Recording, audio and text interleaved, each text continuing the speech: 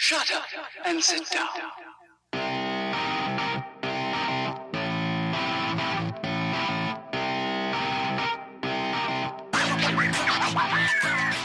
Welcome to the Roofr Report, brought to you by Roofr.com. Hey everybody, welcome to the Roofr Report. I'm your host, Pete McKendrick, and I'm glad to be back with you guys again here to talk about some more topics on how to successfully run a roofing business. Today's topic is one that comes up on Facebook quite often, probably once, twice a week. Where can I get leads from? How do you guys generate leads? How do we better generate leads? How do we get quality leads? And every time we see that, we get the comment in there of, hey, you just got to hustle. Hey, maybe I'm a new business. How do I get leads? You just got to get out there. You got to knock doors, right? You got to canvass these neighborhoods and get out there and spend all your day in the field and knock as many doors as you can. And eventually that hard work's going to pay off. To some extent, yes, but I think there's a more educated way to do it. And that's why we have my guests here today, Joe and Chris with Lead Scout.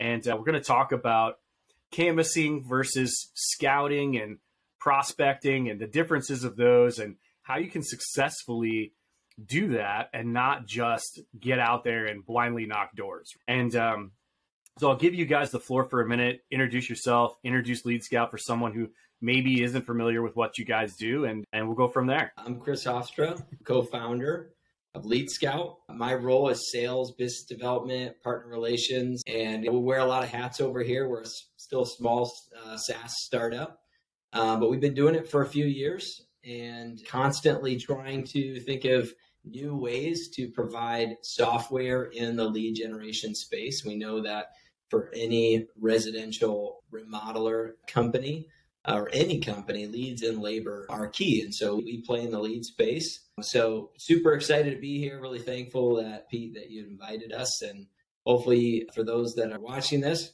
you can pull away some cool anecdotal tips and tricks to help your business. So good to be here. Yeah, and my name's Joe Salowitz, and I've been hanging out with Lead Scout here for since the beginning. I'm one of the original founders. My background is technology, so I don't come from the roofing space, but I've been able to team up with some people who are way smarter than me, and I can bring a little bit of a technology angle to it and help to build the product. And that's really what I'm focused on with Lead Scout. So we've just, like Chris was saying, we've been trying to build a product that is really intensely focused on focused prospecting in neighborhoods, in key areas to help sales teams be effective on the ground. And not only effective, but just really focused. I think that's what we see is sometimes the project is too big, right? And so how can we get people really tactical, really small objectives to accomplish and then provide win in their sales along the way to help them be more successful?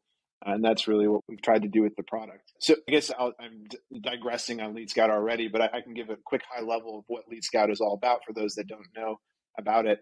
So Lead Scout creates focused prospect lists, right? It creates those lists for your sales team, any home improvement contractor, no matter what industry you're in. We do work with a lot of roofers, siding manufacturers, or we've got a partner in LP. And so we're working with a lot of siding contractors, but we really serve all of the home improvement industry. And so providing those focused prospect lists, we also serve up direct mail to those prospects to help provide boosts and boosted impressions in neighborhoods and in those localized areas to essentially be the win in the sales at the sales reps back so that they can enter a neighborhood or an area, know that their brand is already present and start to, when they're saying hello to the couple people on the prospect list, it's not a big list. Those few people on the prospect list, they can know that those people have already been exposed to the brand and they're already somewhat curated, qualified prospects. So we do that through a number of different mechanisms. And then, of course, all of that is measurable and tracked on our platform so you can manage it and measure your success over time. That's great. I mean, we've talked about, on this podcast, we've talked about lead gen a little bit, and we've really focused on the tech side of it. And I think so many times now the idea is I'm just going to go like the tech approach. I'm going to focus on my website, my Google reviews, my digital marketing, my social. And I think sometimes we lose track of the fact that still the most effective is that in person or that close touch and the referral. I worked on the CRM side, and on the CRM side, the referral was still the number one way that anybody was gaining leads. No matter how much we tracked their leads, referrals was always their largest supplier of leads. Really becoming like a neighborhood's roofer is a huge piece to this. And I think it's an overlooked piece. We go in, we do a job, we clean up, and we leave and we go do the next job. And there may be 20 to 200 other houses in that neighborhood that all are potential customers. Like we have a lot of neighborhoods. I live in New Jersey, and there's a lot of neighborhoods here that were built very much at the same time. If you get in there and one house needs a roof, odds are there's a bunch of other houses in that neighborhood that timeline wise are probably due for a roof as well. So you could probably sweep up a lot of jobs right there in that neighborhood if you were to focus on just marketing around that job. And I think, and that's where, potentially have contractors missing the boat. They think of door knocking as just like, hey, let's just go to a neighborhood and knock all the doors and see if we get anybody. Then we just move on to the next neighborhood. Like the power model. I know we have guys that do it here. I get guys probably once a month or so that come up the street and just say, hey, we're in the neighborhood. We're knocking doors, looking at people's roofs. Can we do an inspection? Can we set up an appointment with you guys? And that's it. And then you don't see them for another couple of months. Then they cycle back through again and try it again. And I think that they're missing the point a little bit here. And that's what this conversation is about. You guys are employing a tool that allows you to, what we used to call in real estate, circle prospect, right? Like you farm around the area where you're selling a house or where you listed a house where you just had a buyer buy a house. Okay, I know that neighborhood's got houses for sale. Maybe there's some other people in the neighborhood that want to sell a house. Let's prospect just around where we're at. So speak a little bit to the differences and what you guys are seeing from a result standpoint of being more focused as opposed to that just let's just wholesale knock a neighborhood and move on down to the road to the next neighborhood. Yeah. I'll take this one, partly because I've knocked doors. I've gone door to door selling roofs. In fact, that's how I got the start with Lead Scout. And I think, Joe, you said it, your intro was very eloquent. And to your point, Pete, there's this misunderstanding of what door knocking is or what it could be. And when I was door knocking, there was a storm that hit a city. I mean, we're based out of Michigan. So it was a city in Michigan, large hailstorm. And my task from the owner of the company, because I was an outside salesperson, was to go to that city and knock doors. That was a big ask. And there was a lot of opportunity, but the reality is I didn't really have guidance. It was just get out of your truck and start knocking doors. What we're trying to do with this more targeted, guided, focused approach is provide people like I was at that time with a list of homes that I know are receiving other impressions and branding so that when I walk up to the door, I'm much more recognizable and familiar. And so part of it is just like learning from talking to other contractors, the experience I had, and saying, what if we gave the Chris Hofsters of the world a smaller list, not an entire city, right? Not even an entire development necessarily. Give them a smaller list, gave them the confidence that those homes were being impressed upon with professional marketing and brand recognition, and then just give them that guidance to say, here's where you're going to go. Here's the first one, the second one, the third one, and just prescribe that. Allow me to be more focused on how I hold and carry myself at the door and less about the bigger picture, like where do I start, where do I end, all of those things that are very overwhelming. And oftentimes I think is what prevents people from actually doing it, whether it's the ownership. There's such a huge difference. Between those two approaches, right, Chris? Yeah. Just saying go out to a neighborhood or go out to a few homes. Yeah. So that I would say, to answer your question, Pete, it's hard to really measure the true difference, right? But it's more just like the fundamental difference of saying, anybody listening right now, like, what do you think the impact would be if you told someone to just blindly go out and hit an area, even if you know that area is like money, versus prescribing them a pre-created prospect list and telling them, hey, big jumbo mailers and handwritten notes are being delivered to these same homes right now as you knock those doors. That's the world we're living in. And I think the easy answer is like, there's a lot better results there.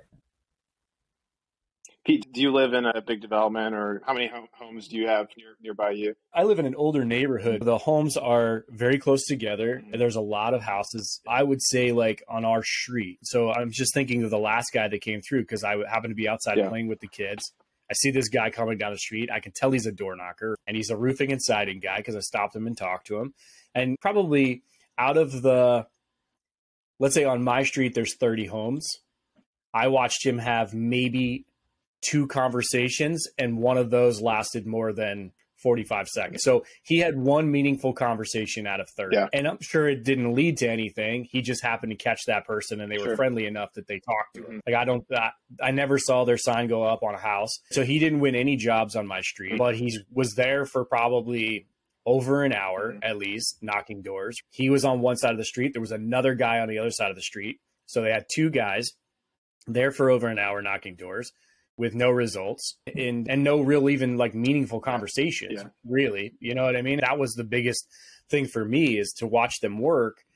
It was, they just knocked all these doors. And if they're doing that, let's say it takes them an hour to do a street, they're doing 8 streets a day, they're potentially having less than half a dozen meaningful conversations. And of those, maybe 1 is converting into a job if they're lucky. Is that really a great use of time? Yeah. You know what I mean? And so that was really what struck me. And it, like we used to say, it's the law of averages. That's the idea, right?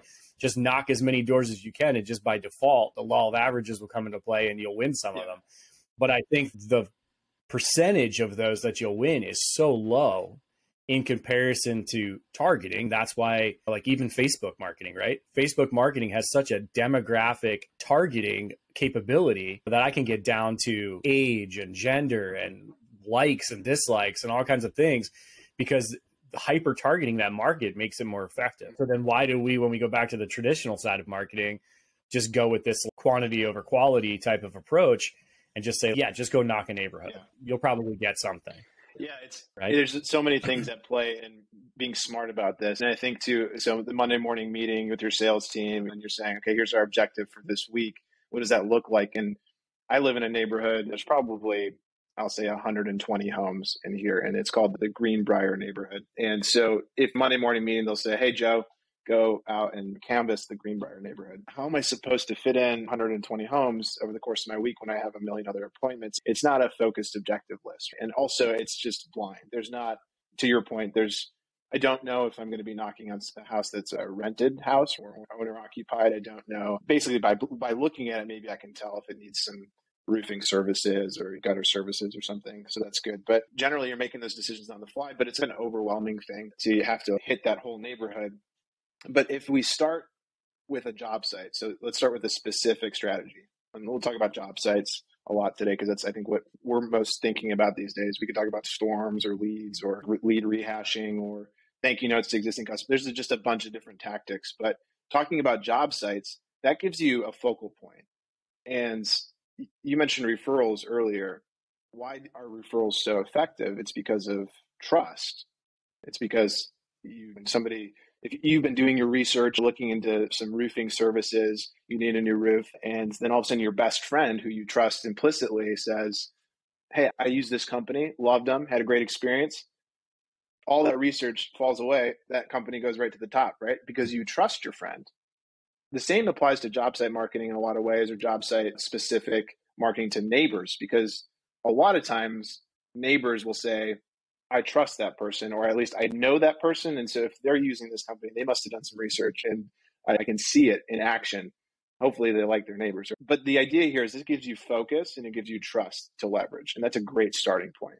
And so what you can do is you can really focus in on these key areas. Some people call it the 8-pack, right? It's the few houses across the street, few houses to the side. It makes up an 8-pack of homes. So take a 6-pack, hit the 8-pack, and you'll be more successful because you're leveraging the trust that those neighbors might implicitly have with that home that is next door to them. And you're also it's super focused. It's so easy to go out, see the 10 to 20 houses around the neighborhood, say, well, 10 of those I don't need to talk to because they just got new roofs. And I'm going to hit the other 10 and maybe leave a door hanger or something. And it just gives you such focus and such targeting right out of the gate. I think to your example you gave, Pete, where you had one meaningful conversation of 30, you could argue that though, if you were to do it every day, it would pay for itself, right? Like that person would make a living and the company would be happy. The challenge is, and Joe and I have literally talked to, I don't know, probably thousands of contractors since 2019 and since we released our first product. And you hear this kind of the same sentiments. A lot of what we're talking about here, and if we ever have an opportunity to talk to anybody listening, we're recycling the things we learned from you guys, and we're just substantiating it with a lot of different same voices. And the issue is replication of that 1 out of 30 every day. Like that just, it's a grind, and it ultimately just stops. Whereas if the focused, targeted nature, yes, there's two different things happening. There's both an effectiveness measurement that has to happen. Like it is more effective, yes. But then there's also, can I sustain that? Is it replicatable every single day, every single week? And can my team sustain that?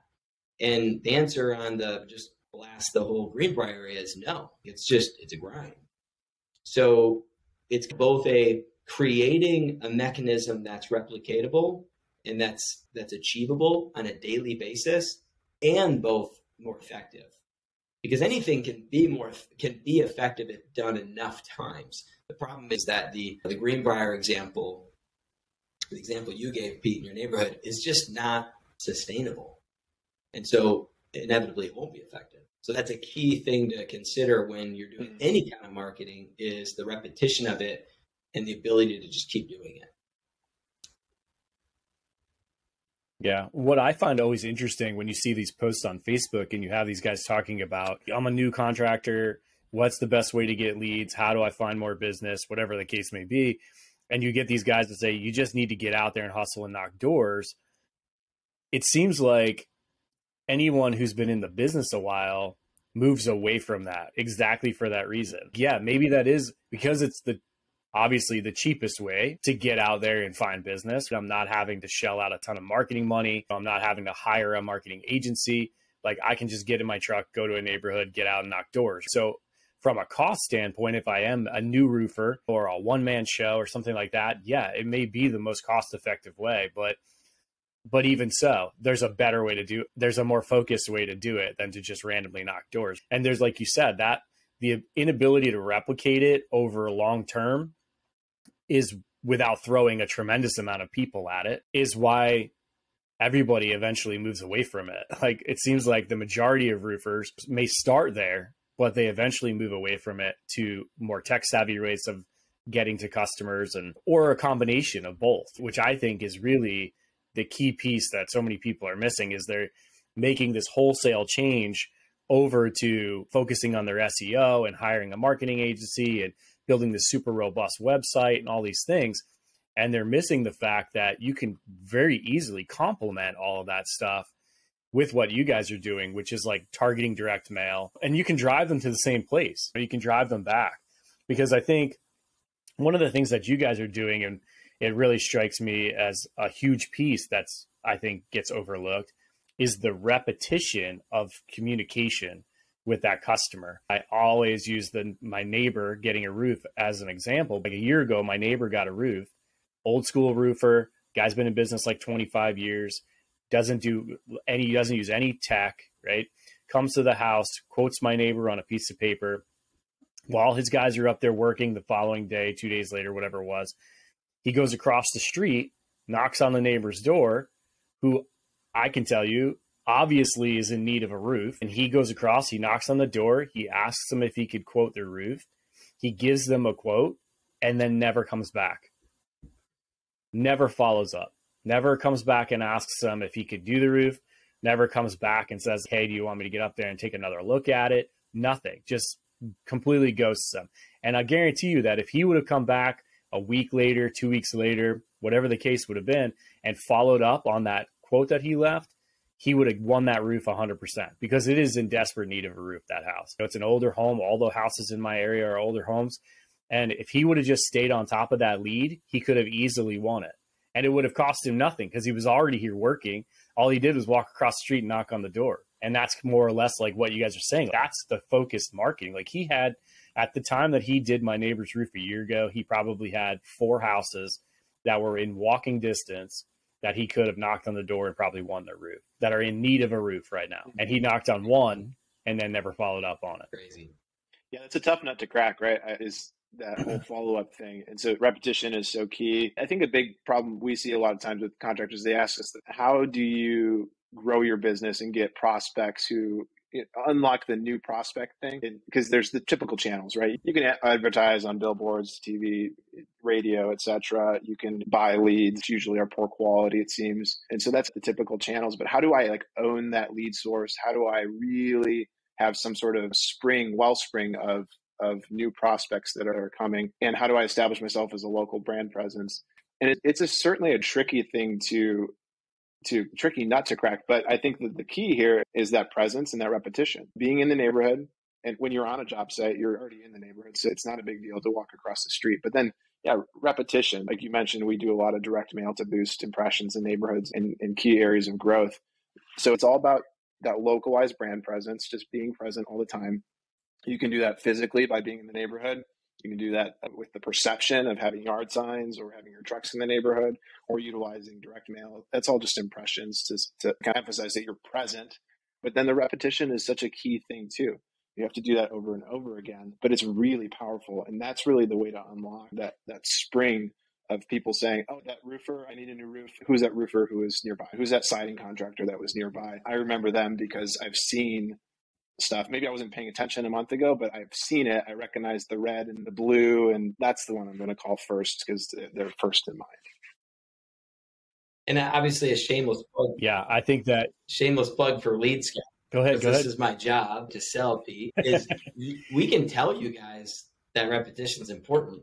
And many of you might be like, yeah, we know, right? Like that guy, the reason he didn't have repetition probably wasn't because he didn't think it was important, because he didn't have a mechanism, a tool that helped guide him down that path. And I think at Lead Scout, we want to, again, recycle the information, the advice, and the things that we're hearing from industry experts and from you guys out in the field. But we want to put that into an actionable software that you can use that will help remind you, give you that guidance to say, you stopped out there, you marked that house as an opportunity, right? Remember, we're talking about focus prospect list. So let's say that was as part of that focus prospect list. You marked it as a thumbs up or quoted or whatever. Like, we're going to remind you. Part of the experience that we're building is to remind you that home needs a reminder. And so I think that's where we can help aid these owner-operators. Joe and I are owner-operators, right? And we know what it's like to do and wear lots of hats and many things. And oftentimes that's why we don't follow up, because we're just doing a lot of things. Yeah, and I think such a big piece of it that Joe touched on earlier is the trust factor. And you have to build that trust. And it's not going to happen over knocking a door once and having a conversation. It may take 2, 3, 4 times. What do they say? I think the ideal time, like I know when we were in sales, like when I sold CRMs, is like 8 touches, right? Like you had to touch them like 8 times and it increased your chance every single time. So the follow-up was huge, right? But I think a lot of that is because you're building trust, you're building your credibility. And it goes back to what we talked about in a very early podcast about becoming the trusted roofer or like their neighborhood roofer. And we have it with everything else we do in life. Like if my car, I have a mechanic, I take it to the same guy because I trust him that he's going to treat me fair. He's going to do a good job. There's a reason why I go back to the same restaurants every time, because I trust that the food is going to be consistent. And it's going to be good every time I go there. So we have it in every aspect of our life, except in this industry, we don't take that approach. Like we don't try to put ourselves in a position to become a long-term roofer or person, a trusted individual for that consumer. And it's not just for that person you did a roof for. In this case, like it's becoming for that whole neighborhood. And that's like, I always go back to a contractor that I worked with years ago who employed a maintenance program. So he would get you to buy a roof. And then if you bought a roof, he would enroll you in a maintenance program. And it was, I thought at the time, I was like, this guy's a genius, because now he's going back to that same neighborhood 2, 3 times a year. People see his truck, right? They're like, hey, why is that guy always back at your house? Oh, he just comes every couple of months. He just comes and gets up on my roof and checks to make sure everything's good. Really? I didn't even know you could do that. That's phenomenal. So then a year later, when I get hit by hail or I need a roof, I'm like, oh man, that guy's always here. That's awesome. And he's always up on the roof and he's super trusted. Of course I'm going to hire that guy. Like it makes perfect sense. So it's just a genius move by him to just stay present. And I think you can do it. Like you said, you can do it with signs. You can do it with your truck being in the neighborhood. You can do it with direct mail. Hey, here's a postcard. Wow. Like I heard from these guys a month ago and now they're hitting me up again. This is cool. These guys are like my neighborhood roofer, right? Maybe it's you're just doing something like just touching base with them, not even really salesy. It's just to stay top of mind so that when the time comes, there's no other roofer in their mind that they're going to go to, right? Like we obviously at Roofr, we have a proposal software and we talk about when you go there to write a proposal, don't just quote if you're a guy that does multiple things, don't just quote the roof, right? Quote the siding, quote the fence, quote whatever other things, windows, doors, right? Because they may not need it right now, but they may decide 2 years from now they need it. And guess what? They know that you already quoted it. Oh, you remember that quote? He quoted us windows. Let's go back and look and see if it's still good. We'll call him because they know you're already in there and you've already taken a look at that stuff. You already know what they need. So we always try to push these guys when they quote to keep that in mind. Don't just quote a full roof replacement. Give them some options. Hey, here's a maintenance program you could do after you do a full roof replacement. Here's roof rejuvenation that potentially we could offer. Like, here's all these other things that we could offer you that just give you options as a consumer, which makes you feel more comfortable with me as a roofer, not just trying to wholesale get you for as much as I could possibly get you for, but it also extends your life with that consumer because now if something happens and I need a repair, hey, that was my guy. He quoted me some repair work on that quote, even though I went with a full roof. He was cool about it. I trusted him. He made me feel good. So I'm going to probably go back there. And I'm definitely going to suggest him to my friends. But it all loops back to that trust factor and building it by just being there, right? Like just being, like you said, being top of mind and being the guy that builds that credibility, whether it be by physically being there or being there through direct mail or whatever the case may be. That thoughtfulness to the potential needs of homeowners is so key. And I'm such a sucker for that. We got to get a hitch for my wife's car. I was looking at installing it myself, but then thought I don't want to deal with that. So I looked into U-Haul does it. Didn't know that. U-Haul does it. So I go online just to get a hitch. That's all I need. Just need a hitch. But their website has the UX of saying, here's a hitch. Here's the ball mount. You want some wiring? They got everything. There's 6 other options. $400 later, I got it all. I didn't know I needed it, but I got it all. Because, who knows? I'll have a trailer next year or something like that, and I'll need the wiring. So that type of stuff, I'm a sucker for that 100%. And the same thing goes for the roofing contractor I used on my house last year. Had a similar thing. It was, here's the roof, here's a maintenance package, here's a couple other options. Do you want gutters with this? Do you want gutter covers? And they kind of would upsell. Pretty traditional sales, and you never know what the homeowner's personality is going to be. Some people are certainly going to say no on all those fronts, but you make an impression even if they say no, or you're going to catch a sucker like me, and I'm just going to say, yeah, full package. Of course, I want the best. No, and it's true. You definitely, I think even if they say no up front, you've still at least put that thought in their head. Shoot, I didn't even know I needed gutters. I did gutters, Mr. Roofer. Right. Thanks for offering. Or just education. Yep. A lot of the education helps too. Oh, I don't know what gutter covers are, but tell me more about that. And now you become an education resource for them, and they look at you, again, as a thoughtful contractor, somebody who really cares, which is great. Yeah, that's a huge piece. We stress that. Nick, that does my webinars here internally with me when we do our master classes, he's got this like coined phrase: transparency and education are the keys to making a sale. Being transparent as much as possible, and if you come out as that person who's, hey, I'm here to educate you, I'm not here to sell you, most of the time it's gonna land you a sale, right? Yeah. So ups to Nick for his coined phrase, but it really is the truth. Like, it's another story, another anecdote. Maybe telling too many of these, Chris, you can always cut me off, but we bought a house recently in the last 3 years, and right away it just needed a heater replacement. And I'm the kind of guy too, I do my research. So I get down, I start Googling best heating systems, what's good in this year, and I'll spend a few weeks, month just doing that research. So I had a couple lists of manufacturers I was interested in looking into. Anyways, I get a guy to come out to quote. Turns out they don't service that manufacturer that I was interested in, but he talks me through their partnering manufacturing company. I was skeptical at first, but then he's like, I used to sell for this manufacturer. I was a sales rep, and here's why this company is the best. Here's what they did. Like, they just changed their processes in this year, and they changed out this equipment. And so they're actually producing stuff in Ohio. And so it's just higher quality, manufacturing. And he just went through it all and could speak to it from a personal lens. Just, of course, he was selling me, but he was also educating me. And that's my heating and AC. He sold me an AC unit and a heater as well. And just, even though I'd done all that research, he just took the time to educate me, and it really worked out, obviously, to benefit him as well as me. I've been loving it. I think it's a much more impactful approach because, like you said, it builds that trust factor, and it also makes you have a comfort level with that guy that he's not just trying to sell you. He's not just trying to close business. Oh, he's actually looking out for my best interest here. And that goes a long way, both in that sale and as a long-term customer. So, absolutely. So let's speak to, because I thought this was very interesting when Chris and I talked about this. Let's speak to the magic number that you guys have found, right? Like we talked about canvassing or door knocking, and I'm knocking on this massive amount of doors, hoping to grab a few. And you guys have drastically targeted that number down to a very small number, very targeted number. So speak to what you guys in your research and talking with contractors, you guys have come up with a number, what, Chris, 5, right? You guys hit 5 surrounding homes or more? 20. Yeah. So typically focus on 20 out of the gate. I wouldn't call it a magic number so much as it's just a focus number. And Chris, you can pipe up and contribute here and talk more about the process, about how we arrive at that 20. I'll let you do that.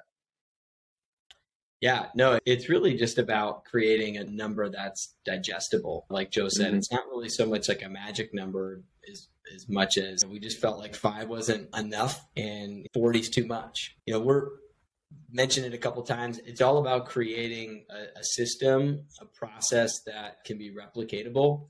And if you have, say, 40 homes around a job site, 40 owner-occupied prospects around a job site, that's just a larger number to go follow up on. And the key is following up on them. So we look at it, maybe the 5 that you were thinking about, Pete, was if you have 20, if we've identified 20 owner-occupied homes around a job site, the idea is to challenge the contractor, or the contractor challenge their salespeople in the field to find 5 to 10, right? That's where that 5 comes. Make it really achievable. Like, I dare you to find 5 homes that need a new roof out of these 20 neighbors that we're marketing to right now. So our marketing spend is much lower. It's much more palatable on the budget. And it allows us to deliver that list to our field people to say, go find 5, right? I'm not asking you to knock entire Greenbrier neighborhood. I'm asking you to introduce yourself to 5 of the neighbors around a job. So that's why we pick those numbers. But of course, as we develop the accessibility of our software and we have more diverse users and folks that want to do different things, we obviously will let you do what you want to do. But in terms of creating a recipe that's pre-baked, we think 20 is the ideal, and then allow the users to pick a number out of that. Yeah, just thinking about the process of, again, we're focused on circle marketing, what you call circle prospecting and job site prospecting. The process that somebody would go through is, so you have your job site address, just look around you. What homes are to your left, to your right, across the street?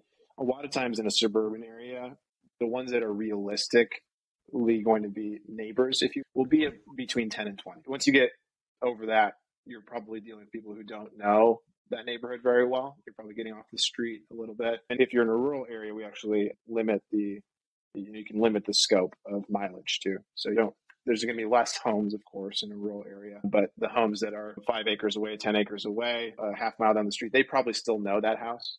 Rural folks tend to be more spread out, but they do know their neighbors even despite that. So you base it on mileage then. Yeah. But the process would be, you're at the job site, look at the neighbors. Okay. Then the next thing is you don't want to start marketing to renters. So verify owner occupancy, and there's tons of data services to do that. So you take the list that you've generated, you've recorded that, I run it through a data source to verify owner occupancy.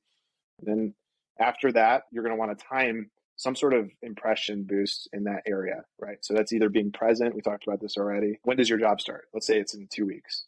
So before that starts, start hitting the neighborhood put your yard sign in the yard, get your trucks in and out of that neighborhood, send some postcards, put door hangers. If you're in the neighborhood, hang up some door hangers. Just be present, build impressions, and do that before, during the job, and after the job.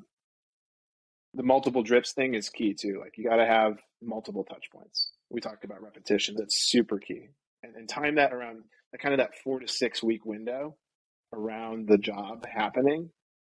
And then make sure that you're present in that neighborhood during that time. So sales reps should be, of course, when they're on the job, checking out the job site, just look around at those homes, say which ones are good prospects. Maybe you've already done that.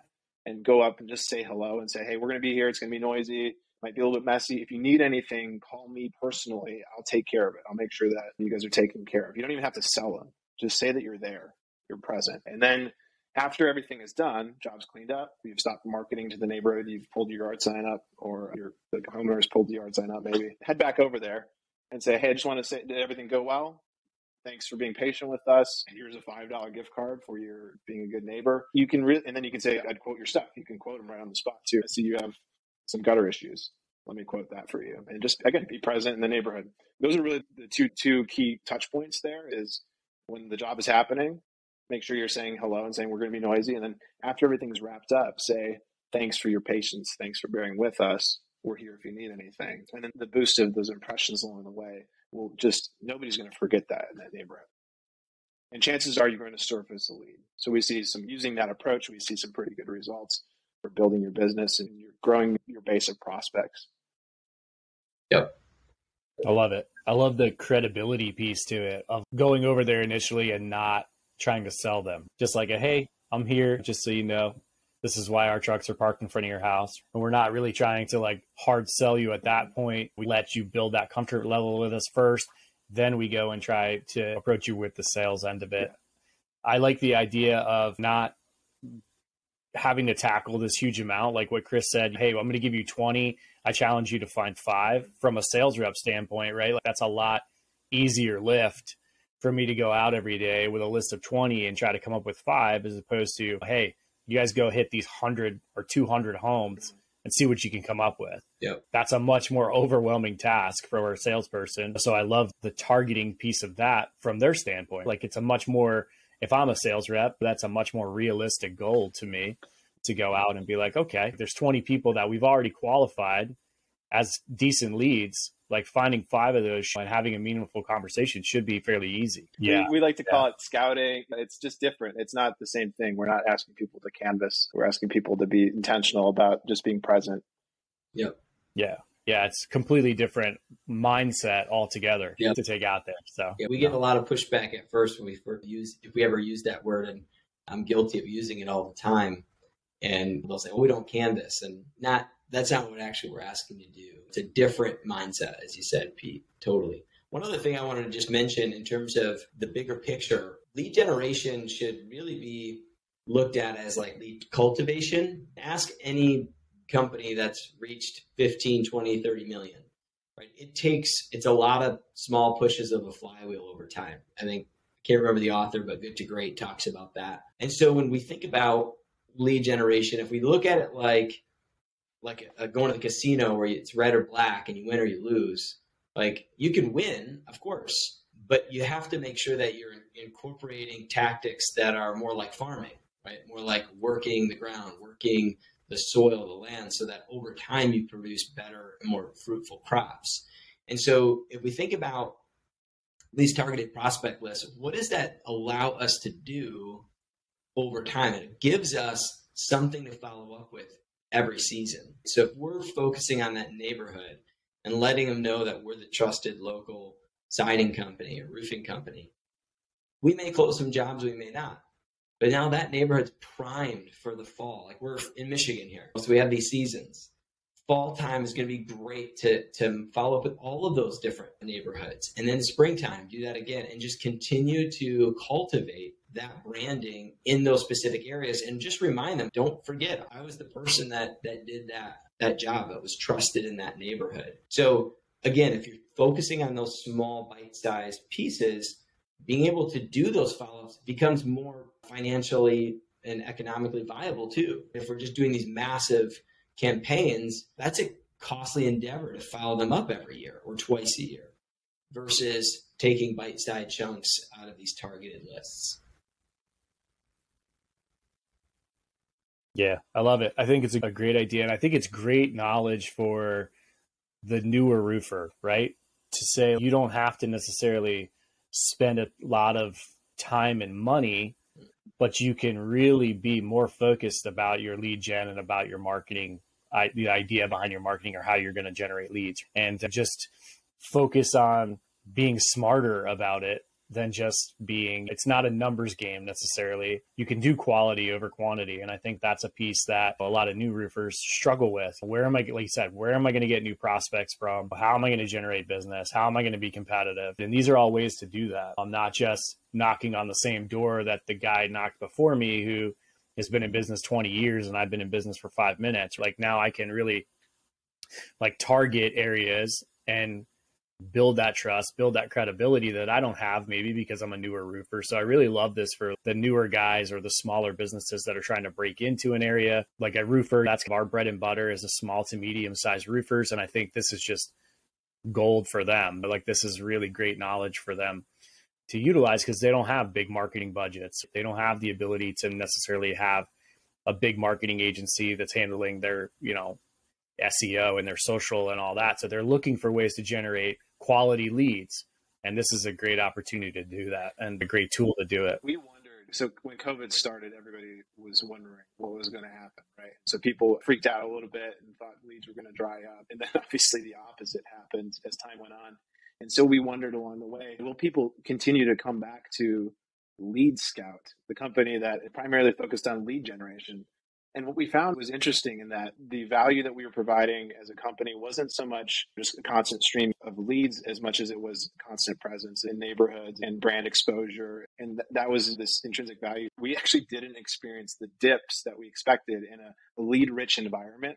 We didn't experience a huge dip, and that people continued to utilize our services. And that was a really interesting thing. But I think we're starting to see it switch again. There's a lot, people are getting skittish again about the economy and about what's coming. Are we going to see a slowdown? All this stuff is being talked about. And it's a really interesting time to be in the lead generation space.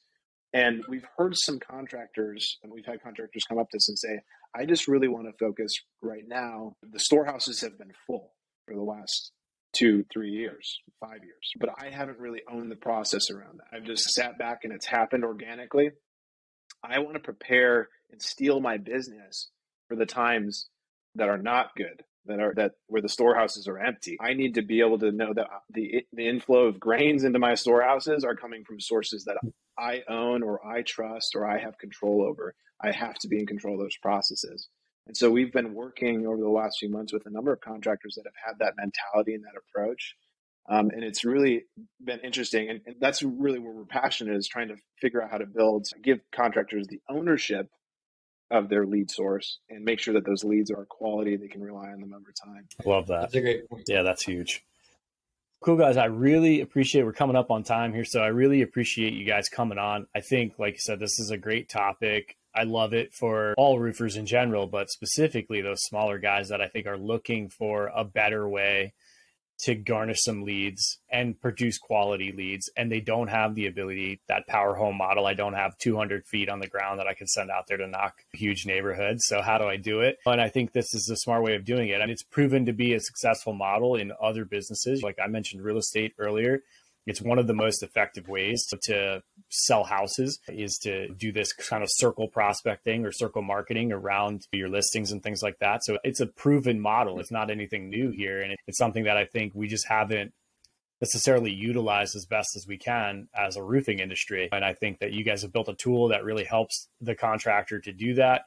And I think it's going to be hugely successful for you guys, but also for the roofers that use it, because it is just a smarter, more efficient way of doing it.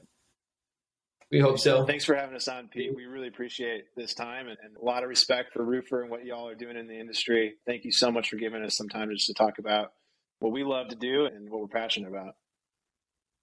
Yeah, I really appreciate you guys coming on, and hopefully we can do it again soon.